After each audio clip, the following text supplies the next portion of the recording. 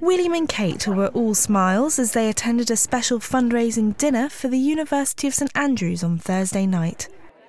The Duchess was dazzling in a black and new dress by Alice Temperley, which saw its second outing as she had previously worn it to the premiere of Steven Spielberg's film Warhorse.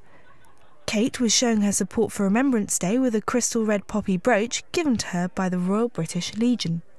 The event was a bit of a school reunion for the couple who met at St Andrews, and the Duke of Cambridge was all too keen to reminisce about university life. As I look around this hall tonight, and even take a peek at the person sitting 3 from my left, I thank God for those friendships, our friendship, forged in our ancient halls.